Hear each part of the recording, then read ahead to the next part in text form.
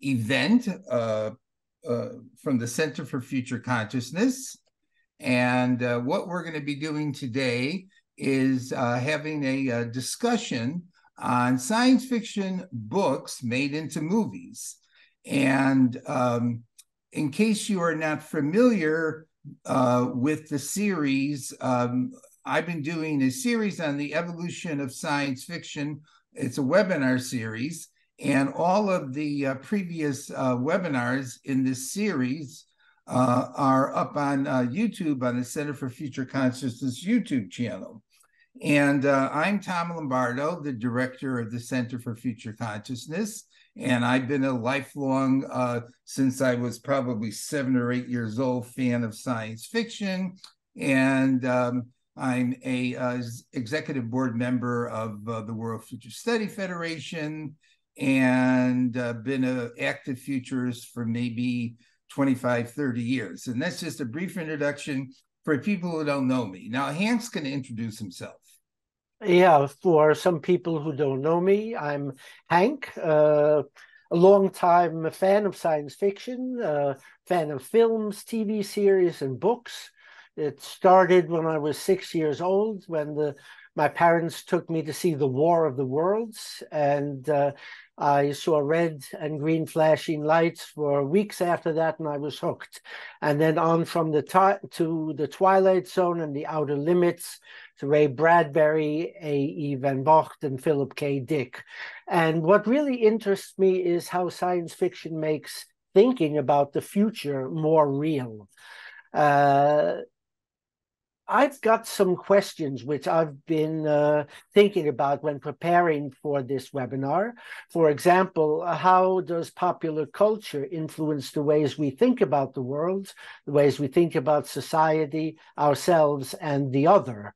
And what makes a good book good and a good film good? And if the book and film are different, can they both be good? And just a little sidebar before I give the floor back to Tom. I noticed that in some of the LinkedIn invitation texts, my name was misspelled by the AI's so-called intelligence. And there's a good story in there, because AI is a great prediction machine, predicting the next word in a sentence and the next letter in a word. But somehow it didn't predict Kune would be spelled that way, and that's perhaps relevant to some of the themes we'll deal with today. Back to you, Tom. Yes, by the way, the AI also mucked up Last and First Men, too. On what I want to just mention briefly here before we move on a special request that I have. In 3 weeks, I'm going to be giving a talk at the World Future Study Federation conference in Paris. And one of the talks I'm giving is a accelerative overview of the evolution of science fiction from ancient to modern times. And they're giving me an hour to do it.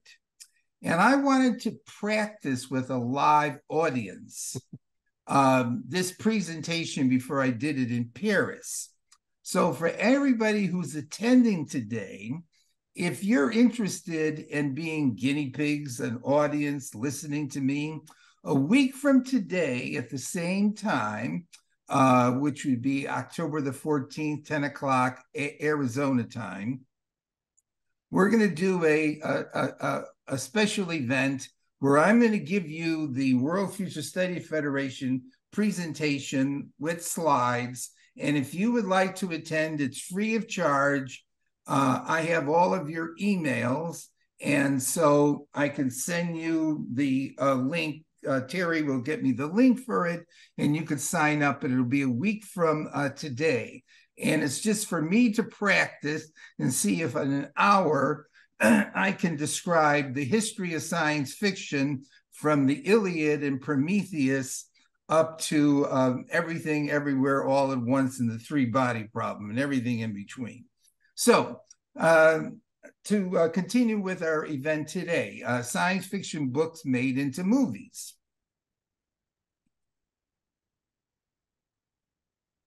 We're going to break this down into 4 periods. And everyone should have received the list of science fiction books and movie combos. The early period, the golden civil age period, the new wave and cyberpunk period, and the new millennium.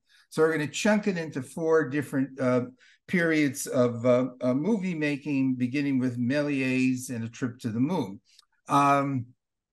And for each of the 4 periods, Hank and I are going to select out 1 or 2 book movie combos of that period and make a few brief remarks as to why we thought those particular combos are significant in the history of science fiction cinema and novel publications. And then we're going to open it up to discussion.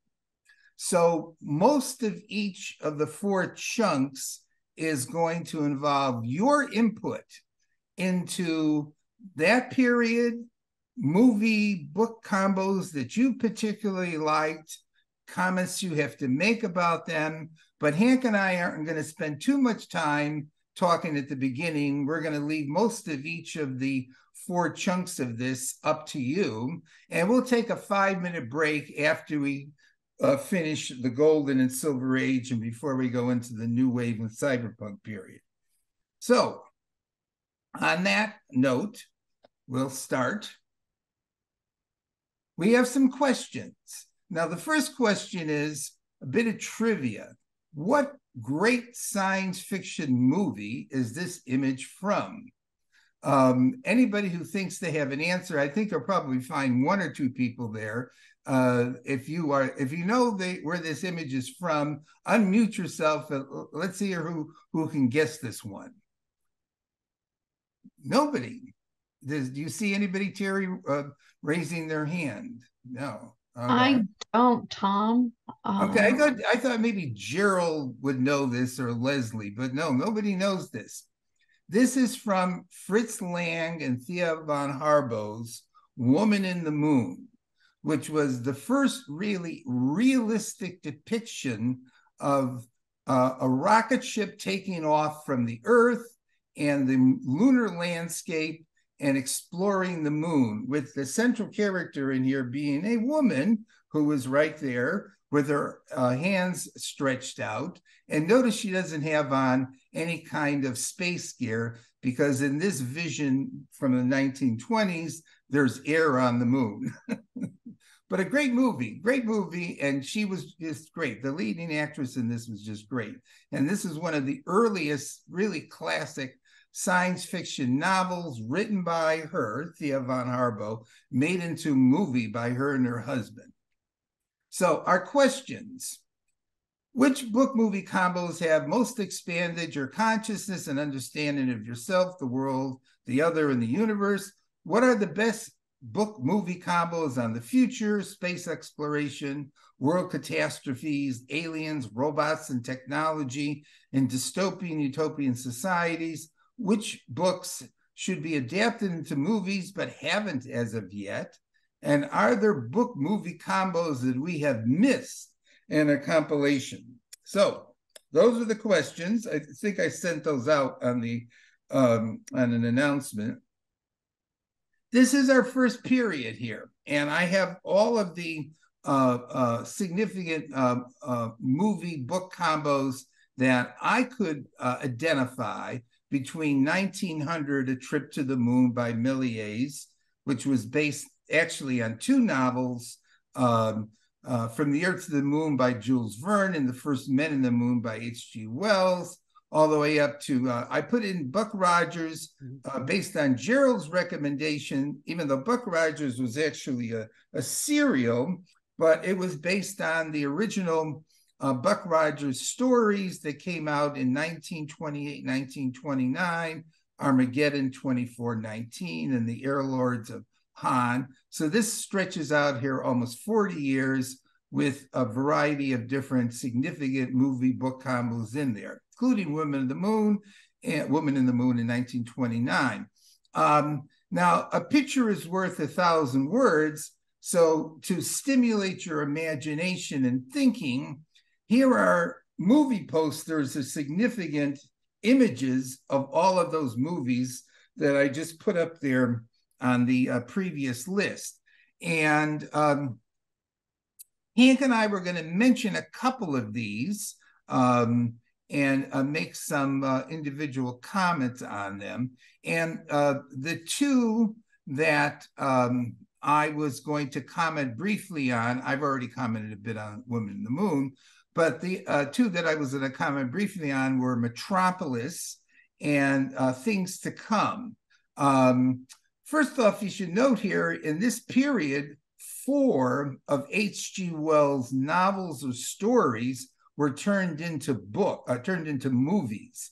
In case you haven't ever read The Man Who Could Work Miracles, that was a story by Wells that they turned into a movie.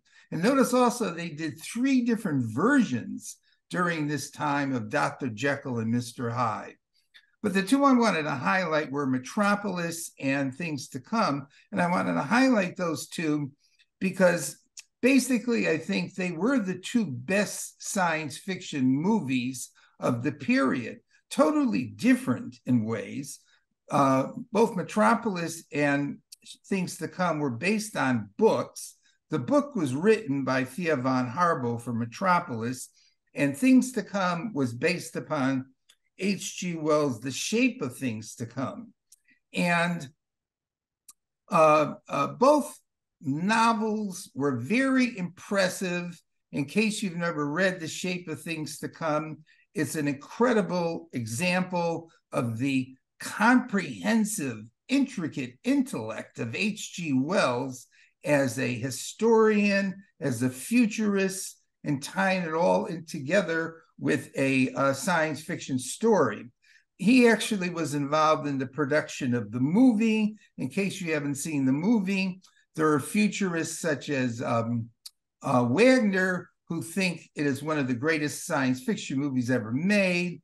It's a bit, let's see, it is incredibly epical, and maybe it's a bit pompous, but it's got a lot of interesting special effects, and it runs over about a 150-year period. On the other hand, Metropolis, and both the movie and the book, are very Dionysian as opposed to rational types of depictions of the future.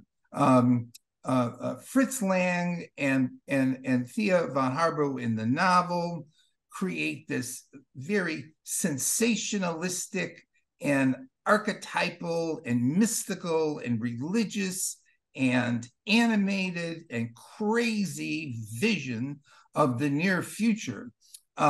And in case you haven't seen the movie, of course, I highly recommend watching it. The most expensive movie ever made up to that point in time. And in case you've not read the novel is almost equal in quality to the book, which is an interesting thing since movies often, great movies often, maybe the book isn't so hot, but in this case, the book was very, very good. So 2 highly recommended movies from that period. Your turn, Hank, go to it. Okay, thanks, Tom. I chose to talk about Frankenstein, especially the 1931 film made by James Whale, and of course the original Mary Shelley's Frankenstein, a Modern Prometheus from 1818. Well, let's start with the novel. It entered the world as literature and has been taken up in the canon of mainstream literature since then.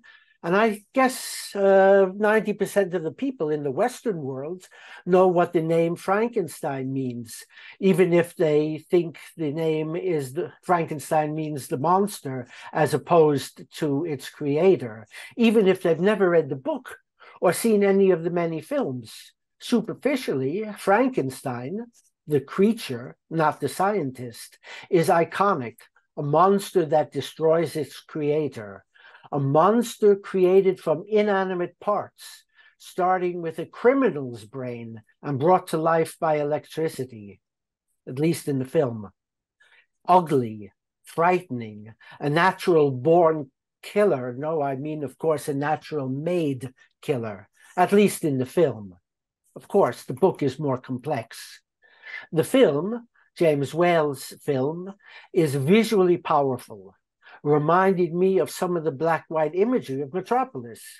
Unfortunately, Wales is not as good as Fritz Lang, but both Frankenstein and Bride of Frankenstein are nicely made and made to be shocking. And in fact, the Frankenstein film from 1931 opens with the representative of the film studio on behalf of the producer giving we innocent viewers a warning.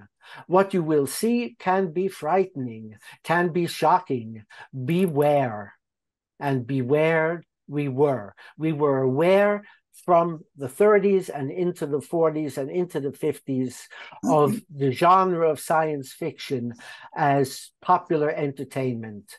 And of course, with what both the film and the book have in common are the themes.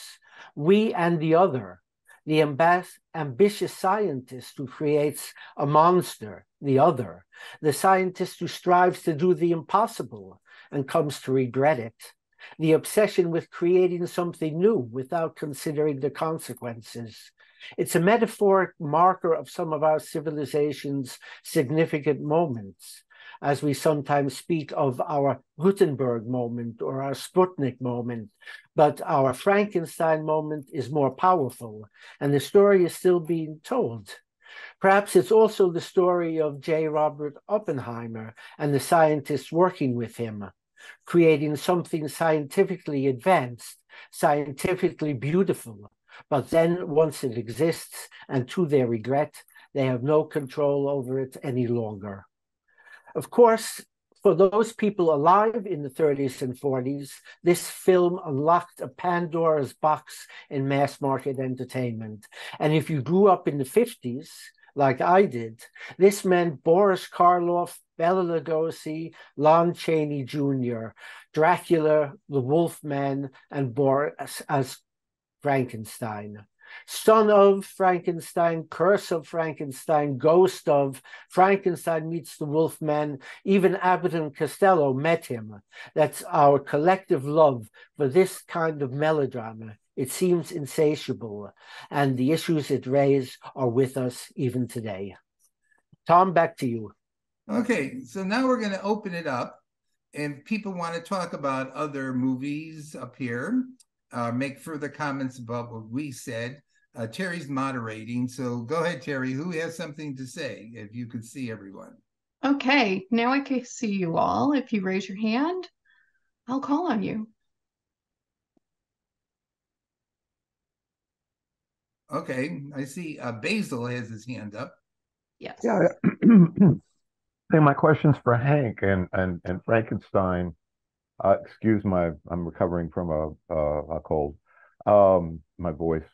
The notion that archetypes recycle and morph and come out of this early period and resurface now. I'm wondering about your thoughts on the public response to AI in general, and kind of like the modern Frankenstein.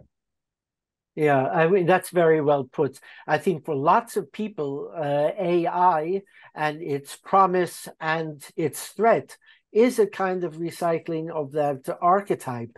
And even very respected scientists don't really seem to know enough about what's emerging to take a reasonable or scientific standpoint on it. And I really do like your idea of archetypes recycling. One of the themes in all the comments I'm going to make today is about the archetype of the other, which went from Frankenstein up into, through Alien, up through Arrival, and the story of our lives by Ted Chiang, moving from frightening archetype to something we just don't understand and really want to. Okay. Thank you. Thank you. Yeah. Another comment from somebody? Nothing right yet? Well, I have a comment to Basil's question and also the comment on Hank's comment. I should note that Metropolis and Things to Come both involve recurrent general themes of science fiction. In the case of Metropolis, we have a technologically advanced society where the underclass is repressed and does all the work for the upper class. But there is a rebellion that takes place in it. And in the end, the head and the heart unite, or the hand and the head. I forget which one it was. But we have a positive resolution. Another common theme in science fiction is that we're heading towards some great civilizational disaster, and civilization will crumble. But out of the ashes will emerge something more advanced, enlightened, and better. That's the shape of things to come. Note that in both cases, even though there is a darkness that's presented about the future, in the end, there is an upbeat resolution to it. Civilization rises up out of the ashes and recreates itself, and equality and justice is finally served in the ending of Metropolis. So right now we have lots of pessimistic feelings about our future. And it's not like Lang and von Harbo and Wells did not see things that were negative in their own particular period, but they saw a possible constructive and upbeat resolution to it at the end. So that's a comment on recurrent themes, Basil, and also a comment on a mode of consciousness, and the two of them, with Lang and von Harbo and Wells, that is positive in the end, is constructive in the end. So other comments on this period, on the movies up here? Oh, Jeannie? Yeah, I'm just looking at this and thinking that it's interesting the contributions of women in this period, as early as it is. And would you say that Metropolis and Alita, Goddess of Mars, for example, have a more positive view of the future or not? What do you think, Hank and Tom, about that? More positive view about women? Women and in general the future. I mean, a lot of these, if you look at the Invisible Man, Frankenstein, they're about the theme of don't play around with science, don't try to be God. They're motivated out of, I think, a fear of science more than positive. Yeah, well, some comments about women either as writers or characters in these movies, novels. Item number one, Thea von Harbo was the primary writer for both of these films and books that her and her husband produced.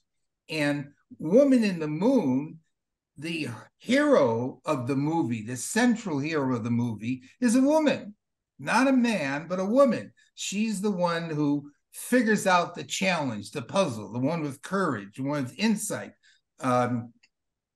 Alita, Goddess of Mars, or Queen of Mars, the character in the movie, in case you've never seen this, you should watch this one. This is 1920s communist science fiction. Believe it, communist science fiction. But she is one of the most visually, psychologically striking characters ever put up on the screen. She is kind of in the borderland between being crazy, psychotic, obsessed, and colorful. And her costumes are incredible too. Yeah. So there was a beep for some reason. So actually, also something that people may not have seen up here. The Tunnel, which is a German science fiction novel. And actually, I think there were multiple versions of the movie. This one up here is British. There's a central woman character in that who's a strong character as well. They played up the Panther Woman in the Island of Dr. Moreau made into the Island of Lost Souls. She's a significant woman character too. So I think women are strongly represented both as writers and as characters in these early science fiction novels and movies, for sure. They're in a variety of them. And we have Ingrid Bergman and Lana Turner and Dr. Jekyll and Mr. Hyde as central characters. Yeah. So women very visible early on, yes, in all of this. Gerald? Yes, going very, again, to Fro and Moon, but I'm looking at the, that iconic picture of the spaceship going out over this trench filled with water to absorb the impact of the exhaust as the spaceship takes off. And I'm wondering if anybody can think of something very recent as to that situation, the lack thereof, and the problems that it caused SpaceX and its Starship. That there was this level of anticipation in Fro and Mond. Mm-hmm. Mm-hmm. Well, Jeannie has a comment. Just briefly, it made me think, Tom and I right now are watching the series For All Mankind, and they have absolutely fabulous visuals of rockets being propelled out of the ocean instead of off of land. Just that. Yeah. Yeah, in fact, Gerald, correct me if I'm wrong, but there were several significant firsts in that movie, Woman in the Moon, regarding realistic depictions. For example, I think it's the first movie in which there's a countdown, actually, in the movie. Yeah.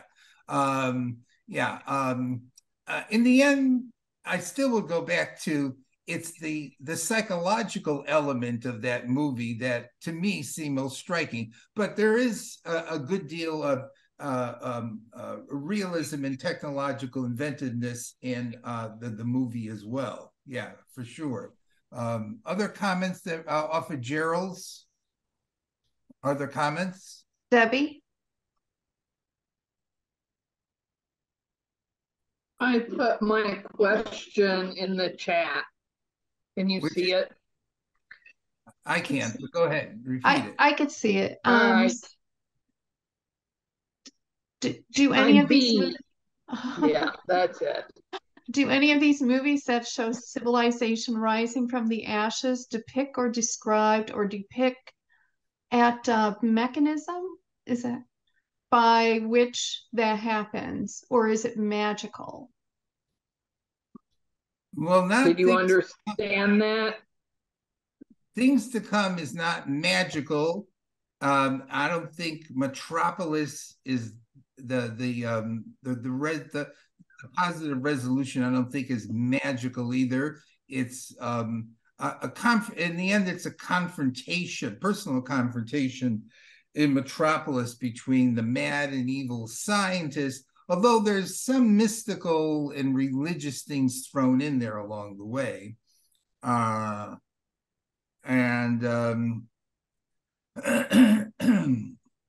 I wouldn't say so, Debbie. The Man Who Could Work Miracles the movie has certain religious metaphysical elements in it. in terms of its resolution, but that's about it.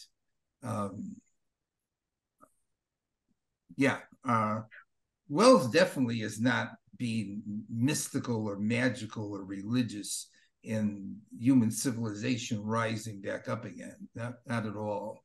Yeah.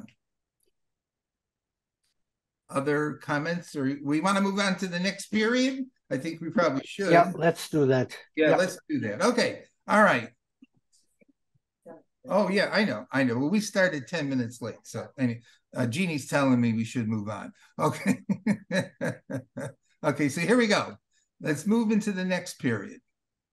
The Golden and Silver Age, 1950 to 1970. And here I got them all up there that I was able to identify. I put up Destination Moon, even though, as Gerald and I discussed, or he pointed out, the novella actually came out after the movie, but still I put that up together. And any other ones I just want to briefly mention here? No, not at the moment, but here's the pictures. Which is, first of all, the poster from the War of the Worlds. And here's the significant movies and or TV series. The Machine Stops as a TV episode, but I put it up there too. Now, Hank, do you want to go first this time and comment on whichever ones you want to comment on this list? Yeah, okay. First one in this period I want to comment on is The Thing, sometimes known as The Thing from Another World. And the film is derived from John Campbell's story, his novella, Who Goes There? The novella was 1938, and the first filming of The Thing, 1951. It's been filmed several times since then. But let me talk about the 1951 filming. It's a real Hollywood production, and a production true to its times in the very early 50s. There's rather too much talking about the people in the film being frightened, but we never really get to see that fright or what frightens them. And finally, we're well on into the film, well over the half, and we finally get to see the silhouette of the creature. And it looks very similar to Boris Karloff's Frankenstein monster. So things have not evolved that much about the things that frighten us in the cinema. And of course, here, the thing is a vegetable, very much the other. And in its true Hollywood fashion, that's the secret of destroying it. What do you do with a vegetable? One of the characters asked. Oh, I think he was a scientist. So one of the few women in the film says, you can boil it, you can stew it or fry it. And that's, of course, what they do. They destroy it with electricity. Before they're able to do that, the film's scientist argues that science needs to study the monster. Nothing is worth more than knowing, he says. Knowledge is more important than life, he says. Does this sound like the message of Victor Frankenstein in the Frankenstein novels? The book, on the other hand, is far deeper and more frightening. Here, the monster is very much a very scary other. It can take on the form of anything it merges with. Antarctic scientist, sled dog, albatross, even an inanimate object. You can never tell if it has merged with your colleague or your companion or your friend. The person himself doesn't know if the monster has merged with him. You can't trust each other. You can't trust yourself. You can't trust anyone. That's the story. That's the message of the novella, Who Goes There? And that's a very frightening thought. And at the end of the film, there's some oddly uplifting messages, very reminiscent of its time. We fought a battle against, and we won it for the human race. This time science saved the world with an arc of electricity, like Noah did with an ark of wood. I think you'd have to know the novel to really get the message there. The final words of the film have a very peculiar message, born perhaps out of 1950 America's fear of communists, very much the other. Watch the skies, the voiceover says. Watch the skies everywhere. Keep watching the skies. They are coming. Is this fear of the other? But not nearly as frightening as the other is in the book. Well, that's one of the films, book couples I'd like to talk about. There's another one, but maybe I'll give Tom a chance to go before I get to my second example. Yeah. This period is the period during which I grew up and watched my first science fiction movies. And there's a whole bunch of them up here that were very memorable to me for different reasons as a young child. The Time Machine, The War of the Worlds, The Thing, which Hank just talked about, When Worlds Collide. I should note that during this time, Wells had 3 more of his novels made into movies, and Jules Verne actually had 4 or 5, because The Master of the World is really a combination of 2 of his novels made into movies. The first one I think I'll mention here, highlight a bit, is When Worlds Collide. When Worlds Collide, I must have watched when I was about 5 or 6 years old.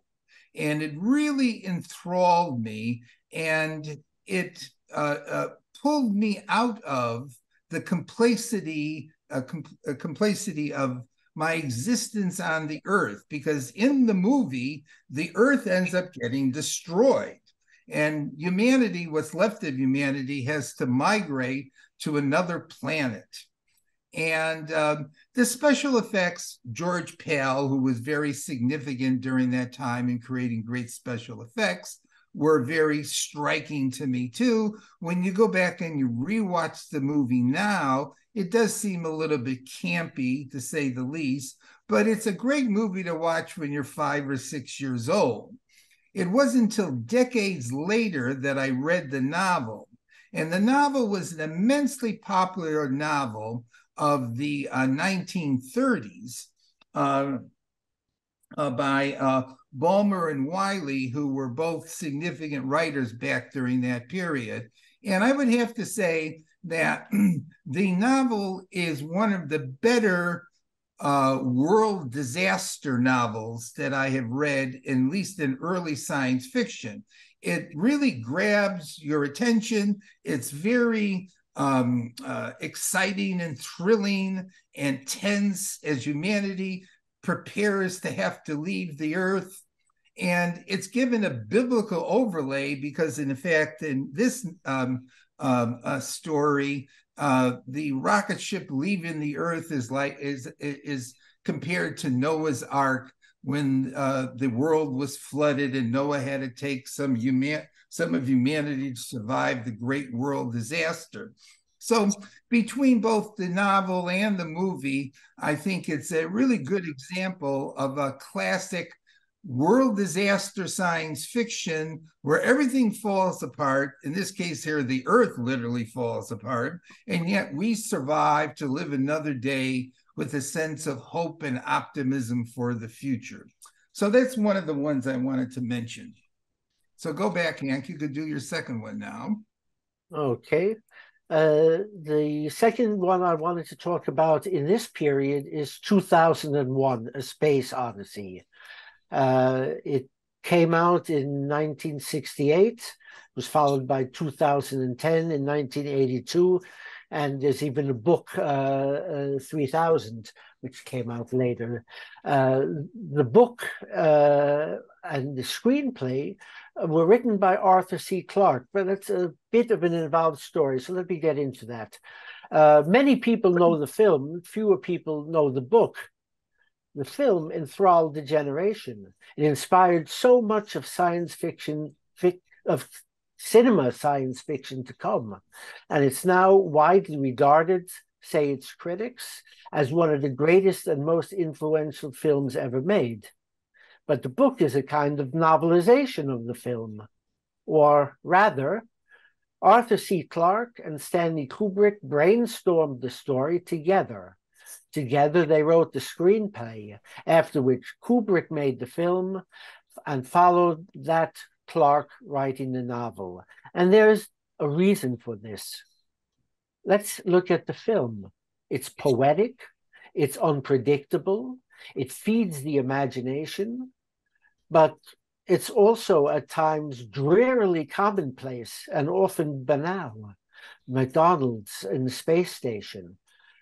There are unforgettable moments in the film.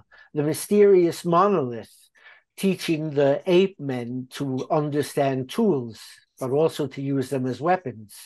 And that very famous match cut, the bone thrown up in the air by the ape men, which becomes an orbiting satellite 1,000,000 years later. The striking music of the two Strausses, Richard and Johann, soundtracks of the different eras, prehistory and next history. The journey of astronaut Dave Bowman at the end through multi-dimensions and to a many multicolored version of some future in which he's then reborn. Well, sometimes a lot of this is difficult to follow. It's difficult to understand what Kubrick meant to say. And that's the way he wanted it.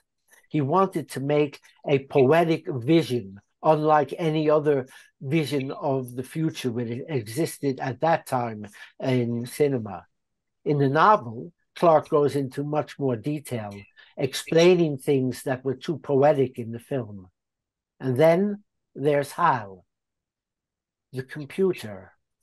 Hal describing itself to an interviewer. I am Hal 9000, foolproof and incapable of error. When the interviewer asks him, are you ever frustrated by people in helping you undertake your actions? Hal replies, I enjoy working with people. I have a stimulating relationship with Dr. Poole and Dr. Bowman. I'm putting myself to the fullest possible use. That's all any conscious entity can ever hope to do. Of course, then he malfunctions, and the viewer is never sure why. For this, you have to read the book. Artificial intelligence and humans, which one is the other? Tom? Yes, okay. There are so many other ones up here that I would feel tempted to talk about, but I ended up deciding as the second one to talk about was The Time Machine. The Time Machine is another example of where I saw the movie first as a kid, and in this case, actually, still as a kid. Later on, I read the novel. For somebody who is around 10 years old, the movie is, of course, very thrilling. But I didn't realize until I read the novel how much had been changed between the cinematic version of it from the original novel. The original novel, The Time Machine, is one of those books that generates what I refer to as cosmic consciousness, where one sees humanity and the earth in the big cosmic picture of space and time extending out millions and millions of years into the future, where the earth ends up dying, literally. It's very unclear at the end whether there's even anything still alive. There might be on the earth. And the time traveler goes out and contemplates the ephemeral and transitory nature of life and humanity. And it's a really powerful novel. It's a short novel. The Time Machine, the movie, has a classic Hollywood resolution and ending where the bad guys, and there's going to be bad guys who are the Morlocks, who have been using the poor Eloy as a source of food, the time traveler is able to instigate a rebellion of the Eloi against the Morlocks, and the Eloi win their freedom at the end, and the time traveler gets Weena, the beautiful Eloi woman at the end, as his mate. In the novel, by the way, in case you've never read the novel, the time traveler loses Weena in the forest in the middle of a fire, and it's unsure whether Weena even survives.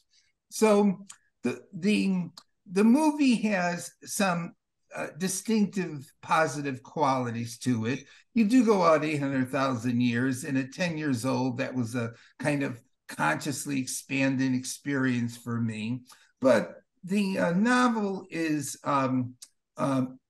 much more philosophically deep, and in the end, you have a more important message that comes across, which is that humanity is a transitory reality, and the future extends out not just 5, 10, but thousands, millions of years, indefinitely.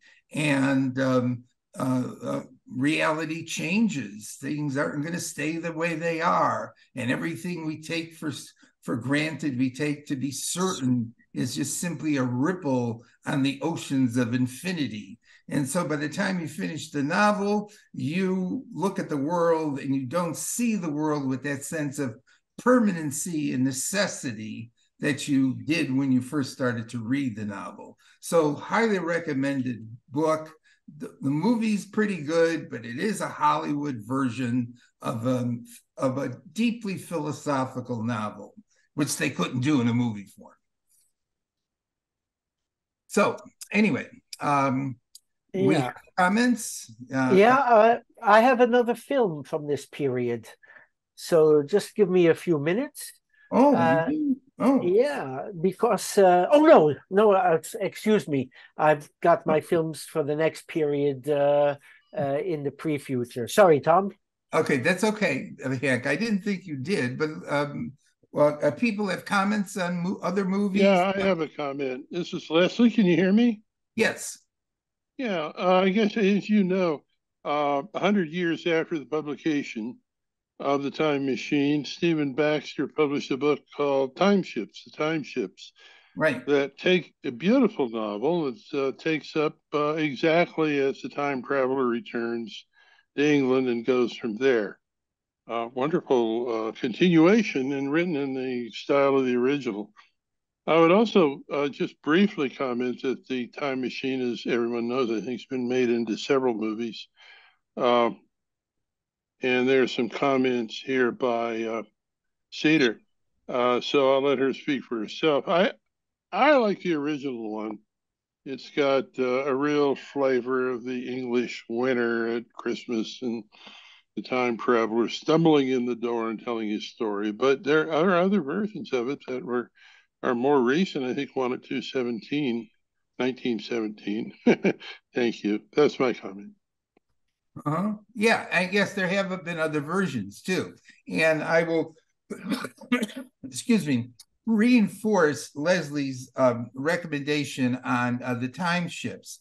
Time Ships, I think, is one of the great science fiction novels. It's in my top 20, maybe my top 10 or 15. Super imaginative, incredible work of intellect. Stephen Baxter produced in that. So yes, but they haven't made a movie of that, and God knows how they would ever do it. Yeah. Other comments from people? Gerald had a comment. Yeah.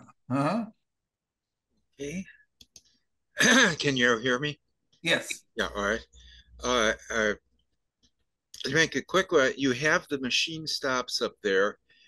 And I think that is probably inspired by the E.M. Forster novella. Correct. Yes, correct. Yes, and if anybody hasn't read that, I urge you to do so. It opens with a scene that seems to be right out of our own era, with a cell phone-like device and a people, being able to work from home. I think the woman that starts it out as a lecturer and all of that, and she's, and it's just an incredible a bit of anticipation. And it was written in 1909 by E.M. Forster, who was basically a mainstream author, but he did this. It's a wonder that it came up. I was also going to make a quick comment. If you can see my background, you see a couple spaceships there. And the one on, let me see. There is a starship, one of Elon Musk's starship, and over here is the rocket ship XM.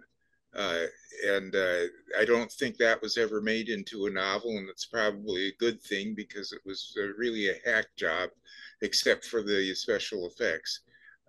But you see the similar design there. And then if we go to one of the things that is on there is Destination Moon. Let's see if I can get that. You can see that behind me. Mm-hmm. And that's the Chesley Bonestell backdroppers, for the picture there, and this is not just a pretty spaceship. They actually had it was nuclear powered, and they did the math on it, and it actually comes in to land very much like the Starship would. In other words, it comes in belly first and gets rid of its excess velocity by that, by large area to mass ratio, and then does a flip up maneuver and lands on its tail. So that was another example of very good anticipation. And of course, there's all sorts of stuff like that in 2001, and which is perhaps, we'll get to that later, but a little bit lacking in the science fiction that's come after that. Mm-hmm. Yeah, and I'll just reinforce Gerald's comment about the machine stops as being a very prescient and fascinating science fiction story written back in the first decade of the 20th century about humanity living in self-contained, technologically facilitated, isolated environments where everyone is interconnected together, and then of course the machine stops. So the story is very good, and definitely recommended. So any other comments? Maybe we should take a break right now for 5 minutes, or somebody's got a comment. Oliver has a comment. Yeah, okay. So coming off of the time machine, I thought I'd at least want to mention the other than Stapleton, my #1 very favorite science fiction story is Time is the Simplest Thing by Clifford Simak, 1961. And that would be my nomination, coming back to a later topic, of the one science fiction story I would like most to be made into a movie. Would be Time is the Simplest Thing. Yes. Okay. Yes, we should have some more of those nominations too. Yes, as well. In fact, Oliver had told me before that was his favorite science fiction novel, Clifford Simak. Well, I have a very brief comment. Yeah. Destination Moon, as I recall, came out in the early 50s. Yes. And I'm so old. I was maybe 10 years old. And my father took me to it and explained that this was an effort to make a realistic movie about what it would be like to go to the moon. I think he was right. And I was deeply influenced by the film. I've watched it again. It's not bad at all. So a good vote for that movie and its position in history in my own life, in fact. Thank you.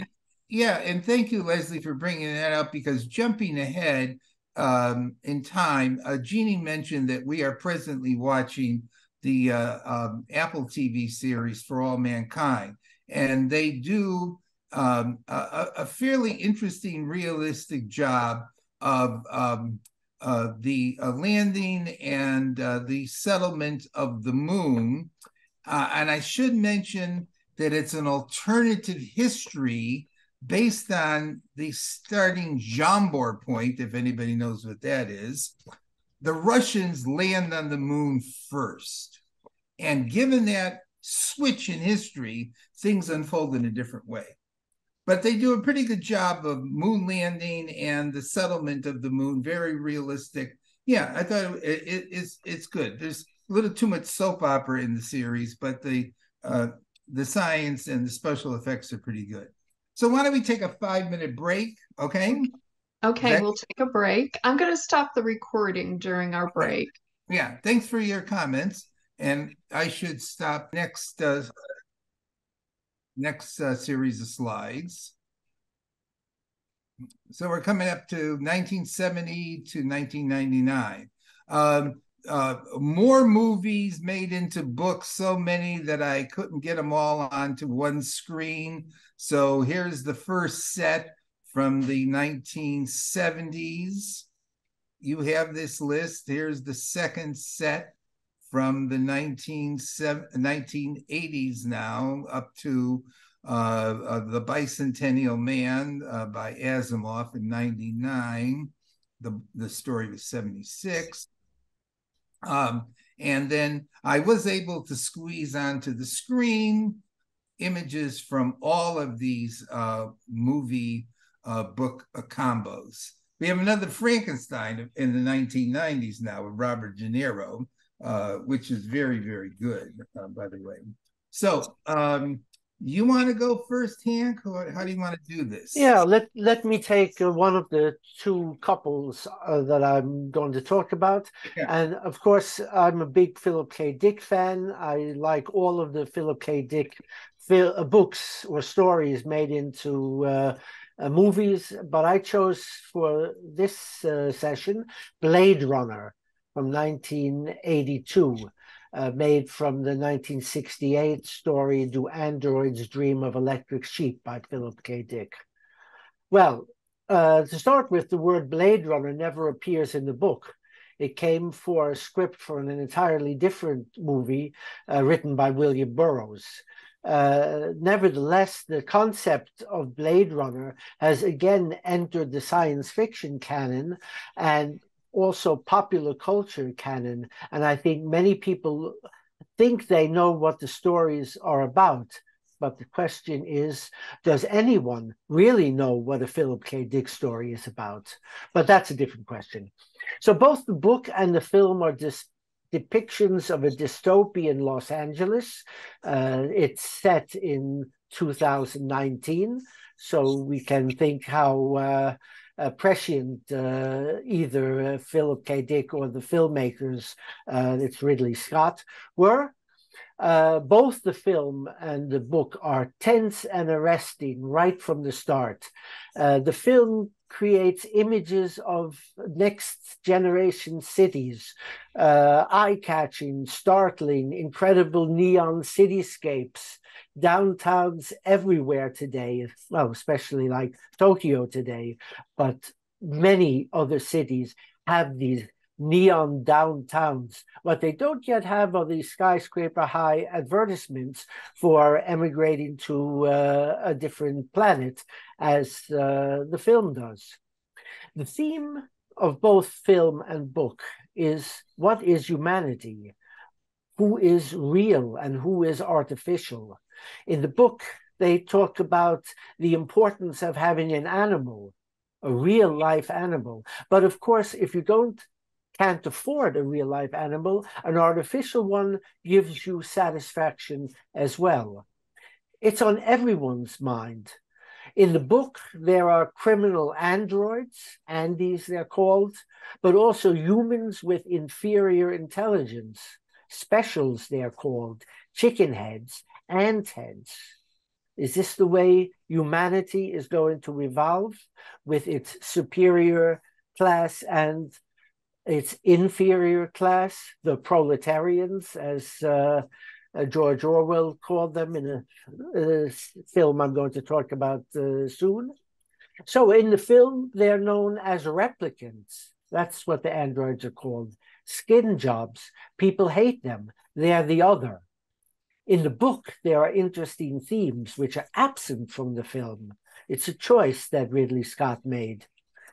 How people make do in dystopia, very interesting in the book, with mood machines for dialing moods they want to experience. And even more important, Mercerism, the popular empathy religion of the masses. It illustrates how people can merge technologically, psychologically, with Wilbur Mercer, this figure endlessly climbing up a hill, and then at the top, falling deep into the Valley of Bones, but then always getting up again, immortally, taking you with him as he climbs the hill. The film chose not to engage with this theme. Instead, it chose to develop the characters. Of course, the character of Deckard, the Blade Runner, the merciless android killer, and the characters of some of the androids. Chris, for example, but especially Roy Batty, presented as the merciless murderer android, killer of humans. Roy Batty, fascinating, played by Rutger Hauer. He's a force to be reckoned with throughout the film. He hardly appears in the novel.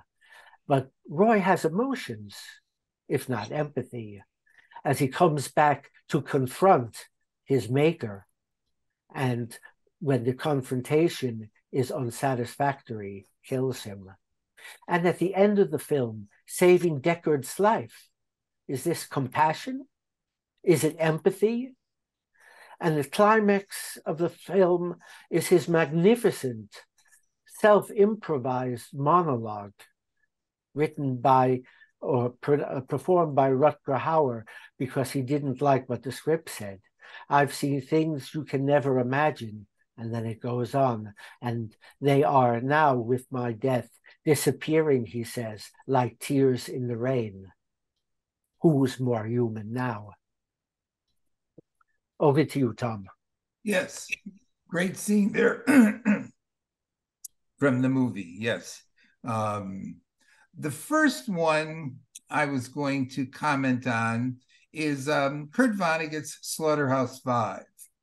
I picked this one out because in terms of my own intellectual and aesthetic judgment, this is one case where I felt that both the novel and the movie were excellent. And that to a great degree, the movie captured a lot of the fundamental ideas that are conveyed through the book.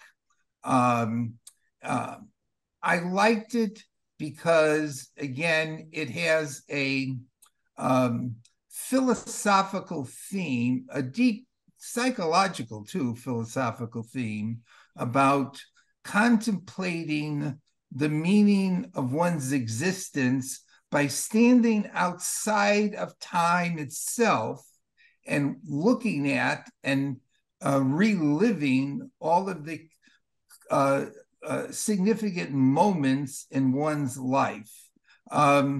If you're familiar with the story, you know that Vonnegut was inspired and wrote it off of his experiences in the bombing of Dresden during World War II, the Allied bombing of Dresden, Germany.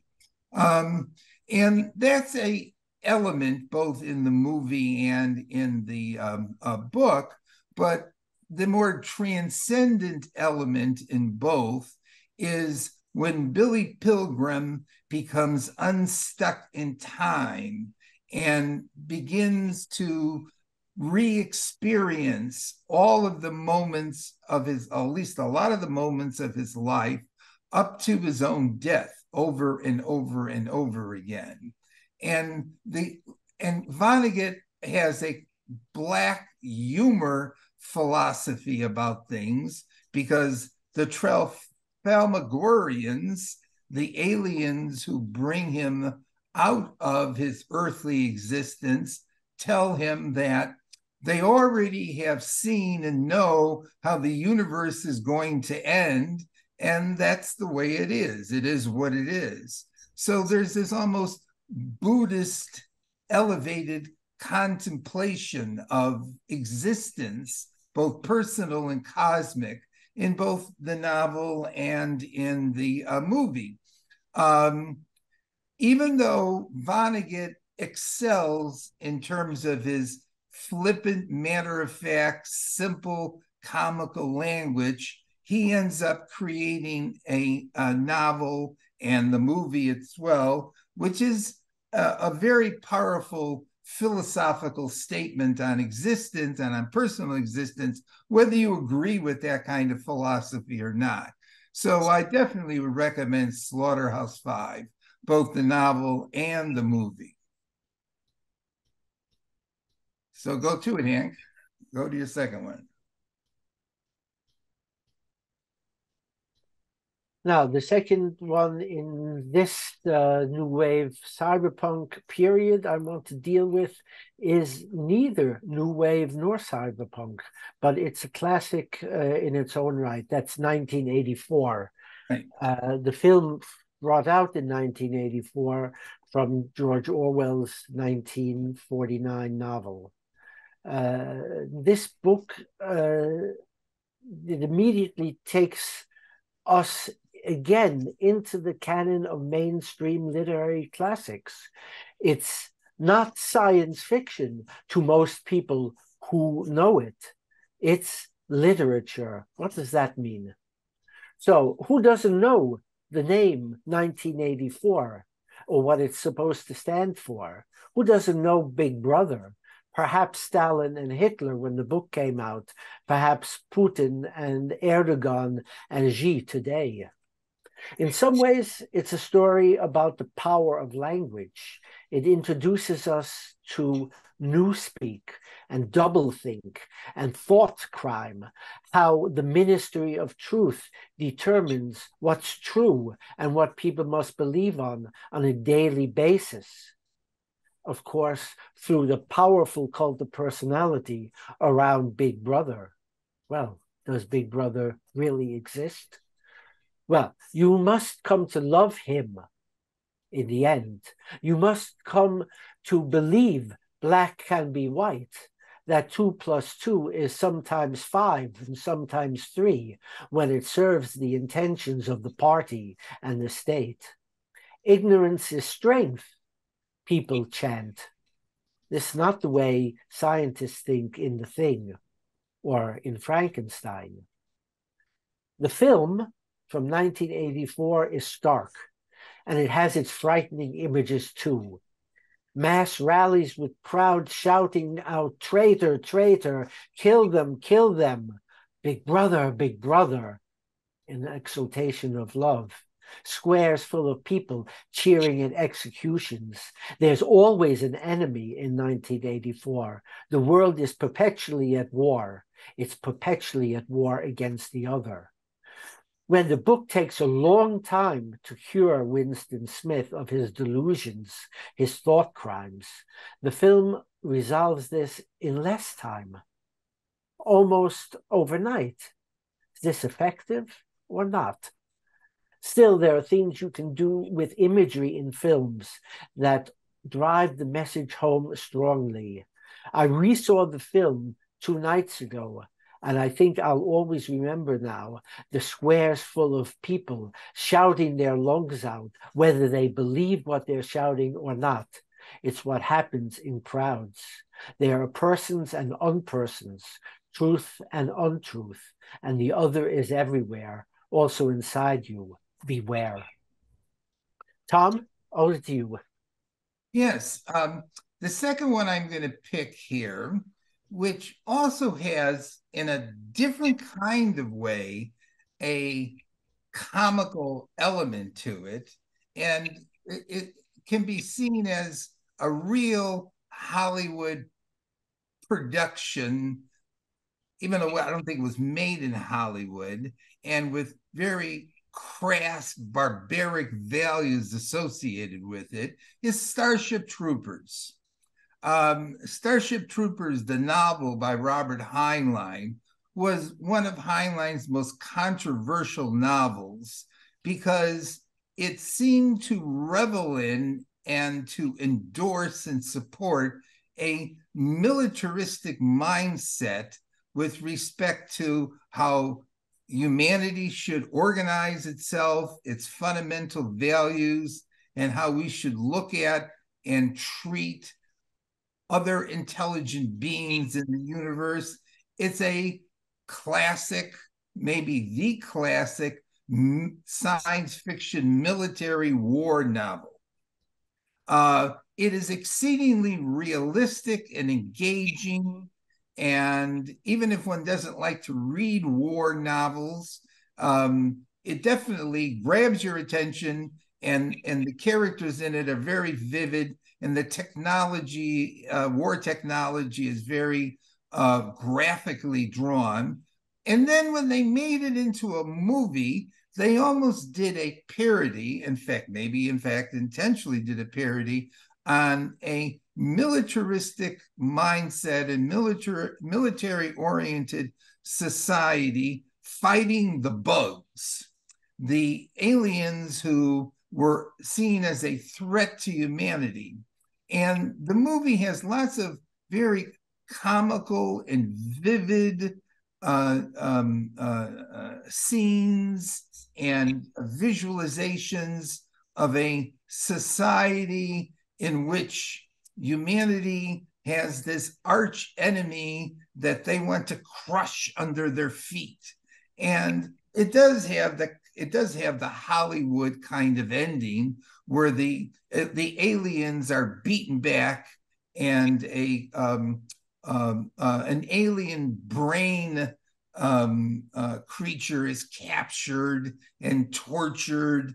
And the movie is very, very graphic, lots of violence. And I've watched it 6 times probably. It's kind of a movie where it's against my better judgment to like it, but in fact, I have found that Starship Troopers highly entertaining, extremely entertaining. And so I pick it out because Heinlein's always very good. His stories are always good.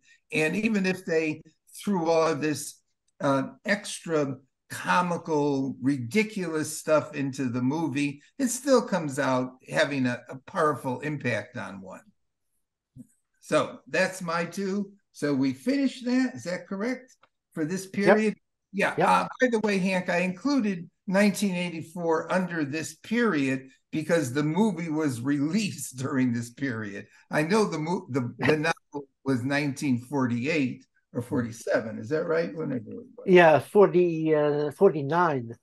49. I'm sorry. Yes. Yeah, but when the movie has a very old look, it has a look of destroyed society, and very 30-ish or 40-ish anyway. But yeah, it's the thinking of the past put out in the present. Right. So other comments on this period, Leslie? Yeah, I've got a comment about the Starship Troopers. I think it's really clearly a World War II story. In fact, you've read the book several times, and I have too. The book starts out with a newspaper clipping of a World War II hero. I think it's a real World War II hero. And so this was back in Heinlein's early days, and it was essentially a war movie. And we could have some really interesting discussions of Vietnam science fiction, what came out of that, the Forever War and some of the others. But one other thing I wanted to say while I've got the mic here, and I'll be very quick, a word in favor of Johnny Mnemonic. In my opinion, it could be wrong, but certainly I think it was either the first cyberpunk film or very close to it. It's a beautifully made film with Keanu Reeves when he's young, and the money came from, believe it or not, Dolph Lundgren, who usually plays a tough guy, and he plays a very bad guy in the movie. But he personally, he's a Rhodes Scholar, It also has Ice-T. I watched it again recently. It's a darn good movie, and I think it was the first one I saw that's really, as I said, cyberpunk from top to bottom. So thank you. Yeah. I mean, I would say that Blade Runner, the movie, has lots of cyberpunk elements in it. Johnny Mnemonic, yes. Yeah, Johnny Mnemonic is more cyberpunk-like. Yes, I agree.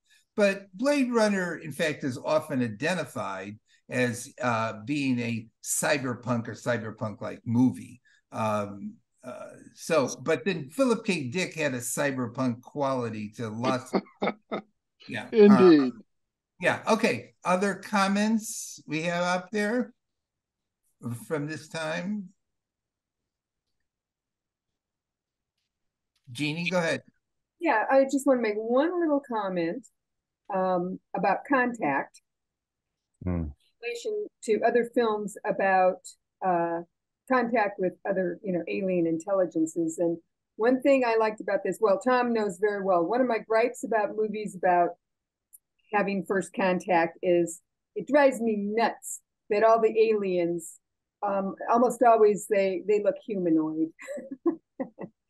So one thing I really appreciated about Contact is they came at a very novel way to have contact with aliens that didn't rely on that, or didn't rely, they either look like humanoids or they almost always look like humanoids, even if they're sort of disgusting, or at least they're mammalian, right? So I appreciated how they did that. If you recall, the alien communicates with Jodie Foster's character coming back in the form of her father, right? Because that's something that would be not frightening to her. But anyway, I thought that was a great movie. By the way, evil aliens in movies more often than not are depicted as reptile-like. Whatever it is we have against reptiles. So not mammalian, but at least some kind of creature. But evil aliens are usually reptile-like. Yeah. So the only other film, which you'll cover later on, that I thought depicted aliens in a really novel and intelligent way was Arrival. Even, I guess you could argue that they're sort of like the octopus. Yeah. But... Okay, Basil, you have your hand up there, I see. Yeah, I just wanted to add a footnote to 1984 when Orwell wrote that in 49, he was referencing 1948. And just flip the numbers as if it was something in the future. But this is the case in point of a futurist very much stating that the future is present now. And so there was something in the chat about, 35 years later, it could be like 2023 and alternative facts and the like. I think that this was a future that Orwell saw in the present and played it out in the future. But he was very much stating what was happening in his world view at that point in time now. And I don't know, I just thought that might be a theme in terms of the imaginary and the capacity of the futurist to see what is happening now, but to portray it as if it were something that would be happening in the future. Yeah. Yes. Yeah, for sure. Other comments? We should move on, right? Here we go. All right, now we're coming up to the last 23 years, the relative present. And I had too many again to put up on one slide. So here's the first set. And then here's the second half of the new millennium. And then here's images to stimulate your thinking of all of those movies or TV series in this case too, that derived off of books. Did you go first last time, Hank? I did, yes. Okay, this time I'll go first. All right. And I'll start with the big image I have up there. One of the ones I picked from this period was Watchmen. And Watchmen as a graphic novel written in 1986, turned into a movie in 2009. And Watchmen, the movie, is one of my all-time favorite science fiction movies. And actually, I found the movie more arresting and compelling than the graphic novel. The reason why I picked it is because it presents a very visually powerful, psychologically jolting, and very imaginative alternative history, alternative present. And it creates a set of superheroes, alternate reality superheroes, who are in ways a lot more interesting than most of the superheroes that we see on the screen in contemporary Marvel and DC movies of superheroes out of the comics. And it's one of the science fiction movies that I will most frequently recommend to people if they haven't seen it, to watch it. And in fact, the other day I was talking to somebody who surprisingly, I know who it was. I was talking to my general practitioner doctor about science fiction movies, who found Watchmen very compelling, in particular Rorschach. So in case you haven't seen this movie, this is a movie I definitely recommend watching. It is visually very powerful, very good characters, alternate history. It's got a strong philosophical question in it. Would you save the bulk of humanity if it meant killing a couple, a dozen million human beings in the end? And so definite plus for both the graphic novel and for the movie. So go ahead, you do yours. Yeah, very nice. Let me start with I, Robot. Since robots and artificial intelligence continue to fascinate us in the media, I, Robot came out in 2004 as a so-called film based on the robot stories of Isaac Asimov, which he wrote in the 1940s and collected in a book, which he called I, Robot, which came out in 1950. Well, the book is a collection of short stories, and they're brought together, and at the framing concept is the 3 laws of robotics, which in those times, in those stories, society believes, everyone in society trusts the 3 laws of robotics, but sometimes they also distrust them. And then, of course, the figure of Dr. Susan Calvin, the robo-psychiatrist, who likes robots better than she likes humans, and as a framing mechanism, tells their stories to a reporter. In every short story in the book, it's framing the role of Susan Calvin and her increasing understanding of robot psychology. All the way through the stories in the book, the robots malfunction in each of the stories. And Dr. Calvin and her robo-psychology figures out how, and science prevails. Well, you can't get around Dr. Calvin in the book. You can love her or hate her. She bristles, she snarls, she cuts people off. She has infinite impatience with people less intelligent than she is.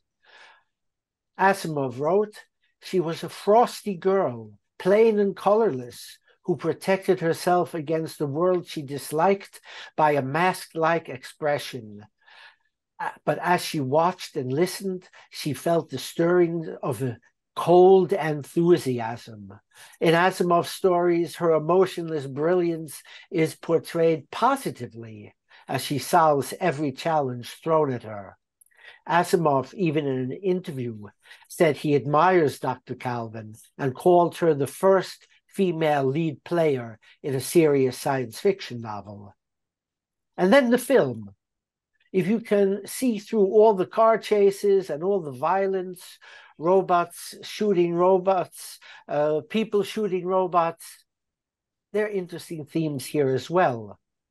There's the infallible giant mind, which is first the hero, then the villain.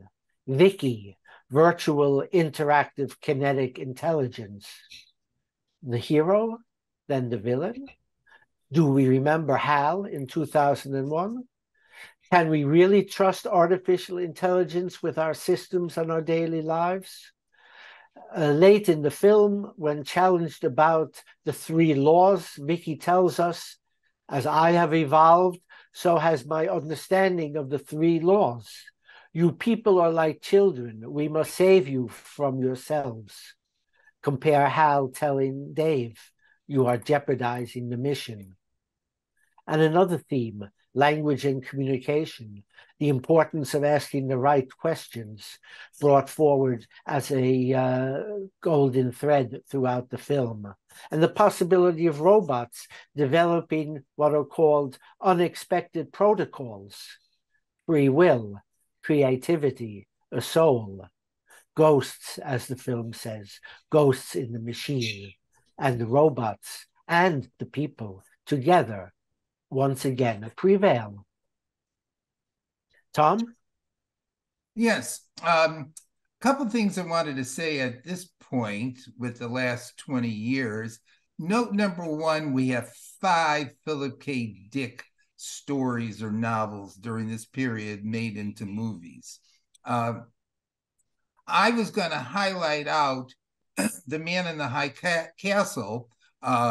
Now, that was made into a TV series, but it was I thought, a very good TV series, in particular because in this alternative history that Dick, in the novel, when the Yugo back in the 1960s, where Germany and Japan won World War II, what I found very notable about the TV series is that they extended the storyline beyond what was in the book, developed various characters beyond what they were in the book, and did a very good job of it.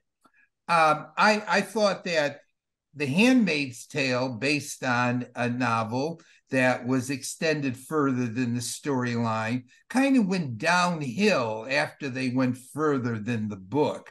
The Man in the High Castle, I thought, held your attention, and they kind of pulled it together fairly well at the end of the TV series.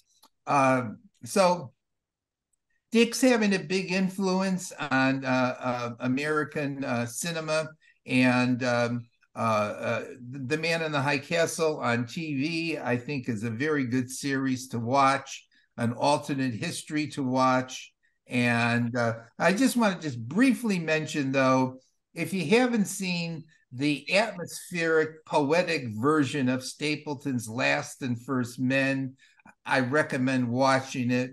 On the other hand, if you have seen the movie Ready Player One, but not read the book, I would definitely recommend reading the book, because the book is a real electrical, colorful trip, much more so than the movie is.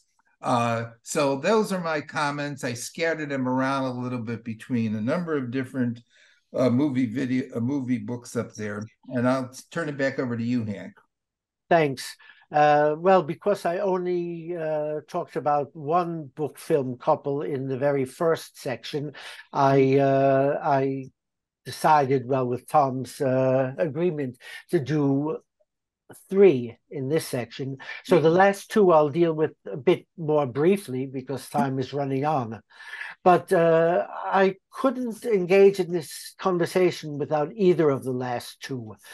So let me start with Ender's Game, a film that came out in 2013, based on Ender's Game by Orson Scott Card. It came out in 1985.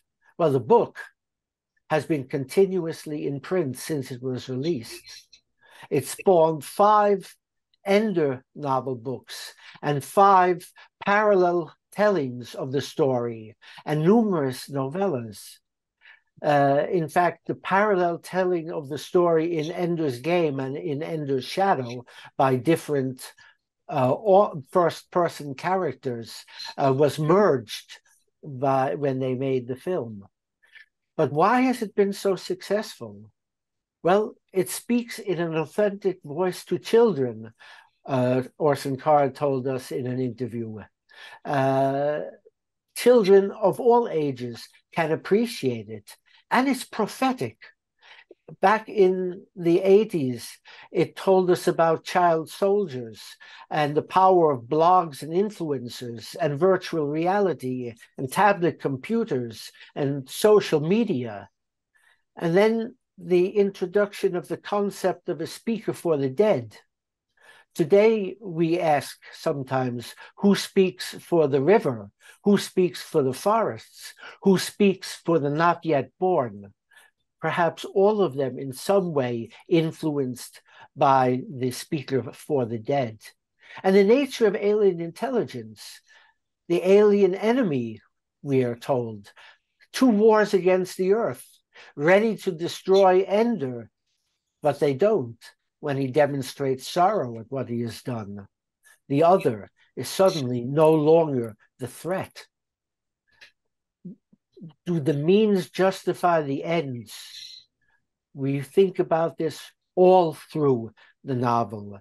Elders' means and elders' ends, the world government, the limits of world government, the true role of the citizen. It makes you think. Well, for many years, they thought it was the movie that could never be made. And yet in 2016, there it was, and a reasonably intelligent version as well. And let me conclude this new millennium with a short talk about Arrival, released in 2016 and based on Story of Your Life from the collection of Stories of Your Life by Ted Chiang in 1998. This is a magnificent piece about time and about language and about free will, and how, in the words of Ted Chiang, we parse our perceptions of reality. It's about consciousness and memory of things that haven't yet happened, memory of things that will happen a long time in the future. It's about choice and what happens even when we know what the outcome will be. Can we still choose? Is this destiny? Can you not choose? Can you choose not to do something, although in simultaneous time it's already occurred? It's about how we understand the world. Causal thinking, as humans use, versus teleological thinking, as Ted Chiang attributes to the aliens, the heptapods in this story. In the book, there's more linguistics, there's more physics. It's very personal, personally written, personally told. It's about the role of linguists in first encounters. It's the importance of language, the importance of communication. In the film, it's about all these things too, but there are more threads and themes. In the book, we don't know why the heptapods leave. It's left up in the air. In the film, we find out that they leave because their gift to humankind is their language, this other kind of awareness, this simultaneousness of time, and it's been transferred to the linguists. So the film is as good as the book, and the book is as good as the film, but they're different. In both of them, we have the distrust of humans for the heptapods, and ending in, at least for the linguists, trust. We have the distrust amongst humans, person against person, military against civilian, country against country. And in the film, there's an interesting trick of simultaneous time used to resolve this at the end. Well, there you go, Tom. Okay, thank you, Hank. Okay, we have comments on this period, other movies you'd like to mention from anybody? No? Nothing coming up? Okay, then we'll have a closing slide here. Oh, you had Oliver. a comment. Yes. I'm sorry. Go ahead, Jeannie, or whoever it was. It was Think of movies that you didn't include. Oblivion. I don't know. Remember that Tom Cruise movie? Yeah, but I don't know if that was if that was a book. Oh, right. You're right. Now they have a book and a movie. Okay. You want me to back up here? Go back over there? Here, let me see. Where were we? I lost it. Okay. And now, okay, wait, here we are. Okay, hold on a second. Okay. No, I went back too far. Okay, here we are. All right. Any other comments on movies up here? I think Oliver had his hand up. Yeah, Oliver? I'm just curious because of the controversy about it. The movie Dune, the make of that, and it's now a second. The second half is in the theater soon. Comments about the movie Dune? I have a comment. In spite of the criticisms that it engendered when it came out, I much preferred the 1980s version of Dune, the movie, than the new version. I found the new version of Dune, first part, exceedingly boring. That's my summation. Okay, so I'll wait with a Pavlovian salivation to see what the second part will be like. Yeah.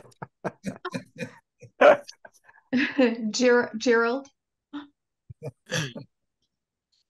Yes, I just would like to give a shout out to the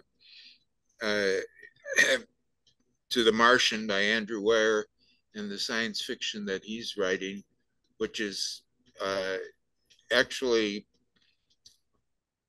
trying to look at a possible future, and it's done maybe too little these days.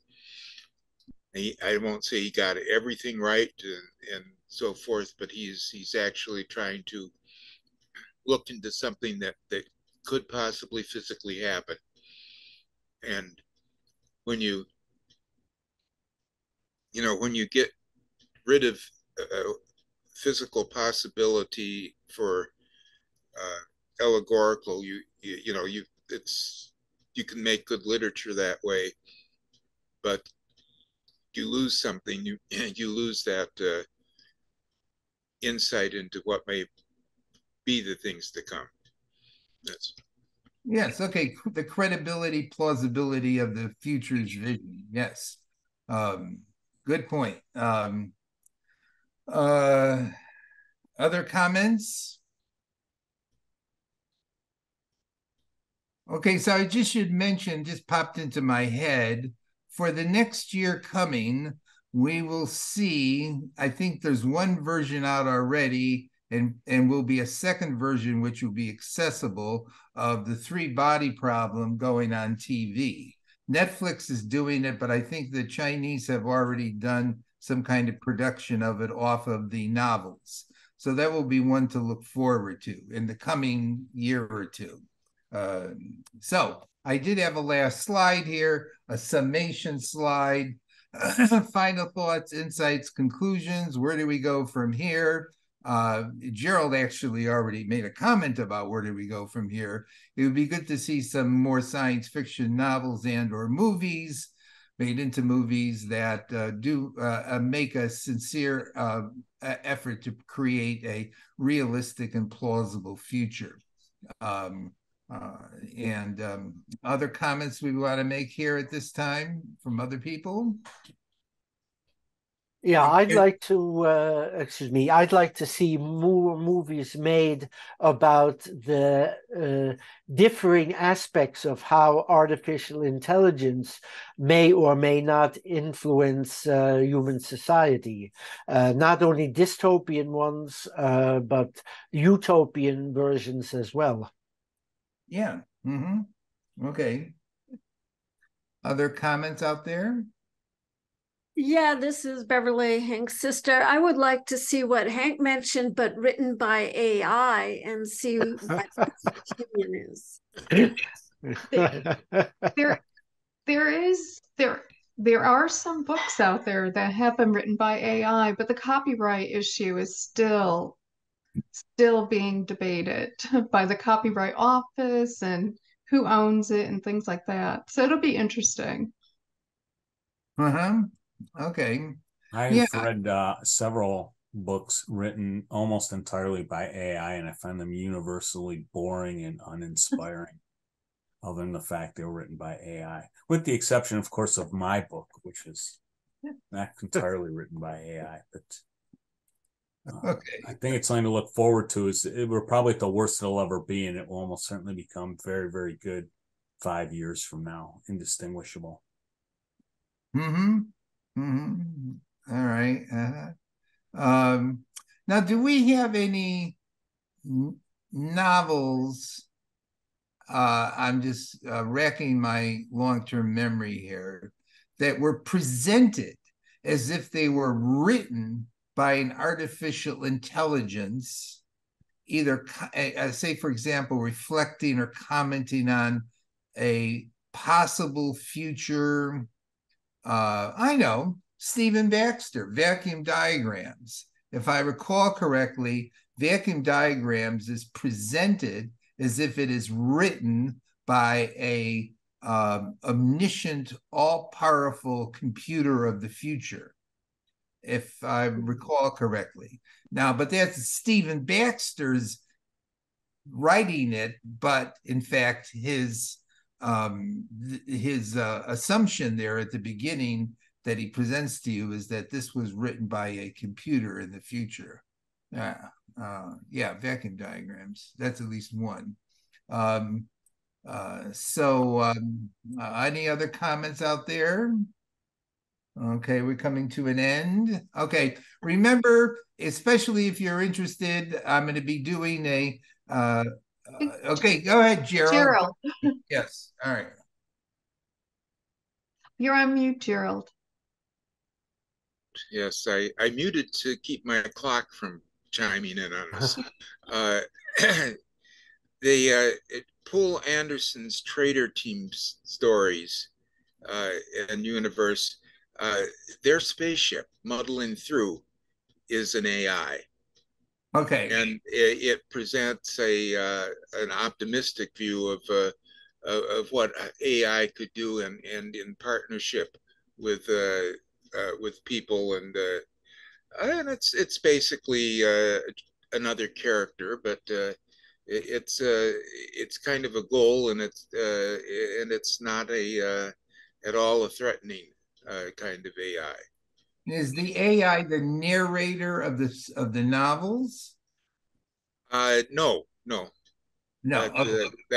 I was moving back to the overall AI topic, and somebody mentioned non-dystopian thing.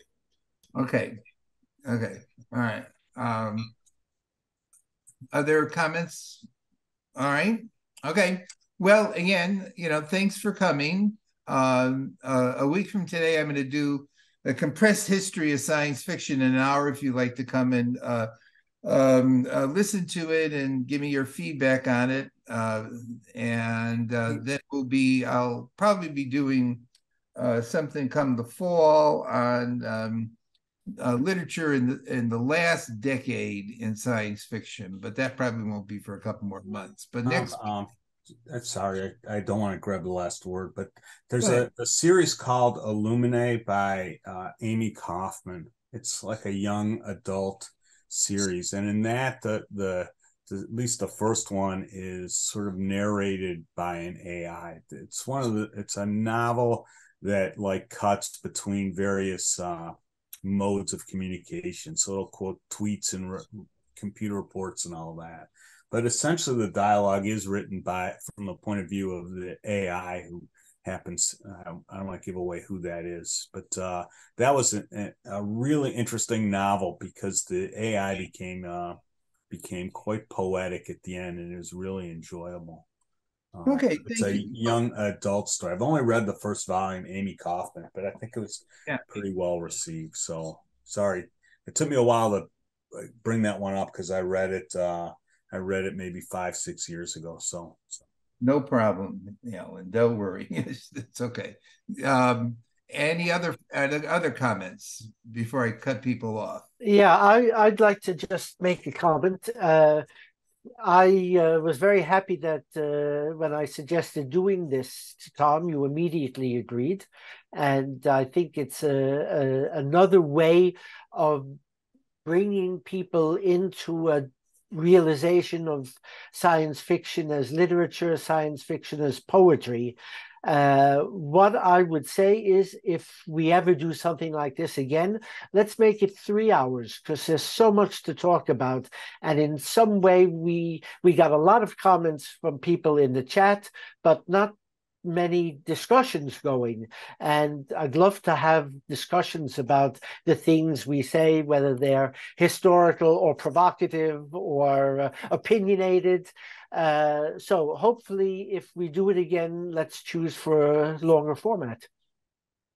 I'm always open to things. I can't see the chat box on my screen right now for some reason, so I can't see. I see that there's 63 comments up there. Yeah, they're great things in the chat. Yeah.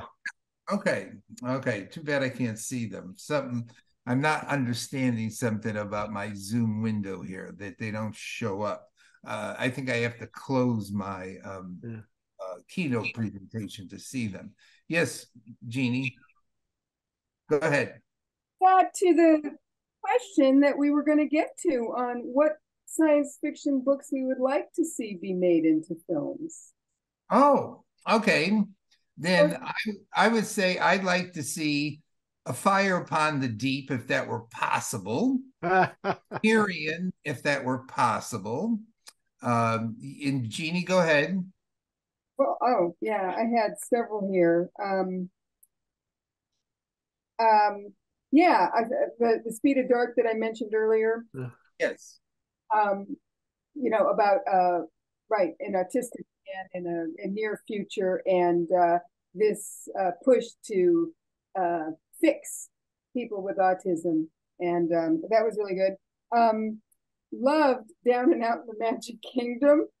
I think that would be a really fun movie to see because you would have a chance to compare traditional animatronics at Disney World and Disneyland with what could be done now with technology to make them, more interface with viewers. That would be a fun one. I had a whole bunch, but I thought those would be fun. Oh, and the Neanderthal parallax. I like to think who would play the hunky Neanderthal because I found him very sexy. So I think that would be fun. And that's a very utopian vision of how society could be structured, other than the way we've structured it, modern humans. Okay, anyway. Who else? Okay. Yeah, I'll throw in a few because I also thought of A Fire Upon the Deep and A Darkness in the Sky, both those classic space operas by Werner Vinge. I thought they were terrific books, and it'd be really exciting if a good director could bring them to the screen. But also William Miller's Canticle for Leibowitz. Oh, yes. Which remains one of the best novels I've ever read in any genre.